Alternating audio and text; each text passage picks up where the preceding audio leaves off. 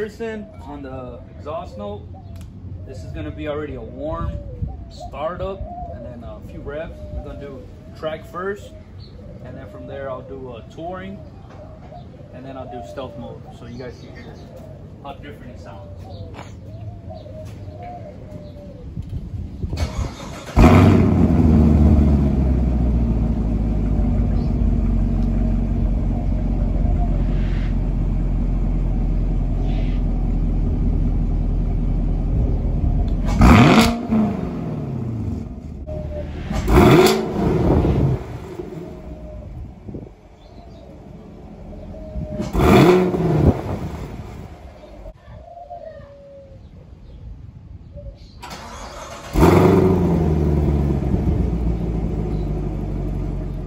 Little update. How we looking, bro? Good, bro. We're just wrapping up these little harness right here because when the headers get put on, they're gonna be a little close to us. So wrap it up and then tie it back a little bit. So you guys can see right there, those are the gaskets for the OEM headers, which they're down here. And which we're gonna use. Don't use that gasket shit that they send you. We'll use the OEM ones. So that we're gonna use that OEM aluminum ones right there. Is it aluminum or metal? Yeah, the metal, whatever. Whatever you guys want to call it. We're gonna use those because the other ones tends to leak. So here's the headers. This is a cat from the driver's side. That boy right there gave us some trouble.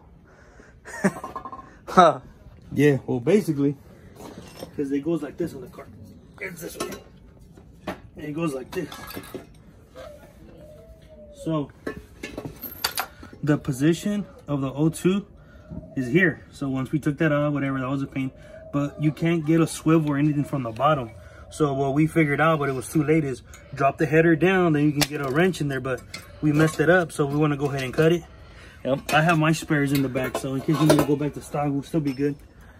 So we have that little situation that happened on that side. This side was probably what? The easiest. This one's is complete. As you guys can see, complete. Even the O2 is still installed because it didn't bug us one bit for it being there or not. To get to the bolts, it wasn't in the way of anything. So that one was easy. Just that one on the left side made us work for it. So now we're pretty much opened up on this side. I don't know if you can see, but coolant's off. Coolant tank. What else is off, Cookie? The hoses are pulled back. We removed the bracket right here. The dipstick is out. The other reservoir hose is out. The sound tube, we just unclipped it and moved to the top. So, and then we moved the intake box. Intake box, the tube, and then we removed the little covers here and the covers on top. This one was real easy. It came out through the front, the top, same as the other one. So we're hoping we can fish it from the top. If not, we have to go through the bottom. Yeah, so we're working with some jacks and some jack stands. Not the best, but they're getting the job done. You're not a real mechanic if you can't be in your back. So should we show them what bad boys we got? Might as well. So the bad boys we got are over here in this box. So we got one box over here, and one box over there. So that one right there is the full, what do you call that, cat back? Well, you don't have cat back? Yeah, you got the cat back, header back maybe? Header back, there we go. So that's that, word. What, X-pipe? X-pipe, 3 inch. Not bad for speed engineering. Speed engineering for the win. The whole shebang right there. We got O2 extenders over there. And even wires. And these are the headers right here. So. Haven't even opened them yet, guys. Nope. There they are. What size are those? What size are those? These are 2 inch, man. 2 inch primaries. You know what that means, man? Somebody might be going boosted later. Just a little Maggie, maybe. Spoiler alert. So look, they come with gaskets as well. And they come with bolts. It's really up to you what you guys want to use. I mean, these bolts look all right, I guess, but we can use the other ones. So, gaskets here. Check this out, guys. These, don't use them. Don't use those. Please don't use those. These engineering hooked us up. They gave us 2 gaskets. So I think these are even AC Doco, huh? Yeah. Oh yeah. Those are the ones you want to use. AC and it Doco. looks like these are GM bolts as well. Or not, we'll find out though. So we got the headers, we got the bolts, the gaskets, and then the wire set. So this was a whole shebang right here. This was a whole 9 yards. I honestly wasn't even expecting all this stuff either. I was quite surprised when I received the whole thing. So, and how much you pay for your whole system, man? I paid like about $800, right? But shipped to California. Sure. Not to California, to Mexico. Little update for you guys. Well, major update, better said, because we weren't filming through the process. They're in. We got the header on the passenger, on the driver's side in. Pretty much this whole side is complete. So we hooked up the wires. Broski did that over there. He's doing that over there right now. We bolted them down. We did everything to this side. So this side is ready to go. Intake, back in, and everything. This side? We left the sound tube in there, so hide the header a little bit. You don't need it. We don't need it. We usually delete it, but I told Danny to make it look as stock as possible so you can make it hard for you guys to look at it. So it doesn't look like it has any. The only thing that calls your attention is them red wires, but it's all right. You can just say it's MSD wires or something. Even though it's not, it's Speed Engineering. Shout out to Speed Engineering. This is not sponsored. This is all out of my pockets. Driveway, by the way. So if you guys are gonna do this in your driveway, I recommend, or we recommend better said, the Dayton Jack by Harbor Freight. It works wonders, huh? Daytona Jack. Daytona, whoops, there you go. I'm over here thinking about the spokes on the lowriders. So it lifts it up pretty good. The back is not lifted, so only the front. We got the ramps. Yeah, before you guys start going off on the comments that they're on wrong, you can't have the jack and the ramps at the same position. Why? Because the jacks go here, and you can see how far the ramps go up, and you can't drive up to them because you'll mess up your splitter or any plastics in the bottom, like this one right here. So before you guys go off on the comments, we still have to do the mid pipe and the X pipe, so we still haven't cut that, but that will be happening shortly. We just have to get our measurements right, I'll say, and then cut. So we wanted to finish everything up top and then go to the bottom, and then hopefully we'll be hearing a startup pretty soon, huh? Yeah, maybe an hour, give or take. An hour or so. Because we still got to do the reservoir, and then take the bubbles out of the system, and then after that, under the hood is technically done. We just need the O2 sensors, but we're just trying to figure stuff out, make sure we need an extension, or if not, we just pull the harness down a little bit. But we'll tuck it away. Yep, and you know, a little Modelo brake don't hurt nobody. Don't hurt nobody. This right here is getting discolored. It's getting like yellow, so we might get the what'd you say it's called, Jill?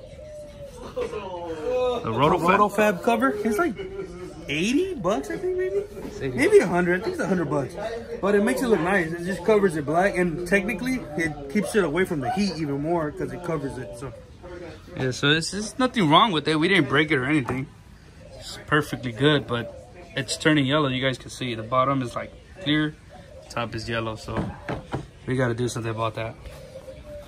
And yeah, so everything in here looks nice and clean. No clips were broken at all yet. Knocking on some wood. Well, I don't think we're gonna break clips anymore because everything's already done. So yeah, we'll give you guys a startup and maybe some updates in between if we face any issues installing the mid pipes. Just so you guys know, he did get the 2-inch headers. We didn't remove the starter. We left the starter intact. The dipstick, you can feed it through. You honestly need 2 pairs of hands. One on top, one on the bottom. We did have to unbolt the steering column though. But other than that, it was easy. We learned from doing my cook headers. We spent quite a bit on that. And this one, maybe roughly what? A cumulative of what, 4 or 5 hours maybe? I think so, to be honest. I mean, that's including the rest of the exhaust system, but we're taking our time. have our little break. So we'll be all right. We'll get it. It looks stock. It looks good. Everything's already put together. So that's the big part right there. I guess the only thing that we'll give you guys for advice on this right here, we cut it because we stripped the bolt. We're not gonna use these cats no more. So what you guys can do is just remove all these bolts, loosen up the manifold, and you guys can then get the bolt from the bottom because it sags down. So all you guys have to do is just loosen up this clamp right here. No, where is it? Yeah, this one.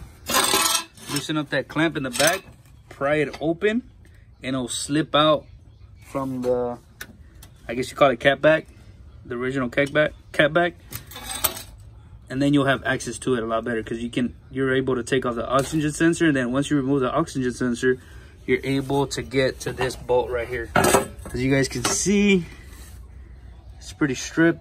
So the angle that it had, it didn't let us get all the way down here, so it wouldn't let the socket sit all the way down where it was good. But that's just a little tip for you guys.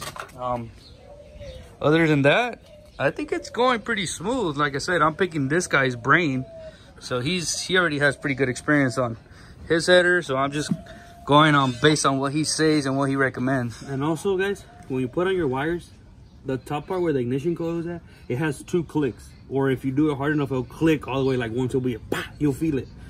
And then when you do the bottom part, make sure you press it in. Sometimes it feels like it's in and it's not really in.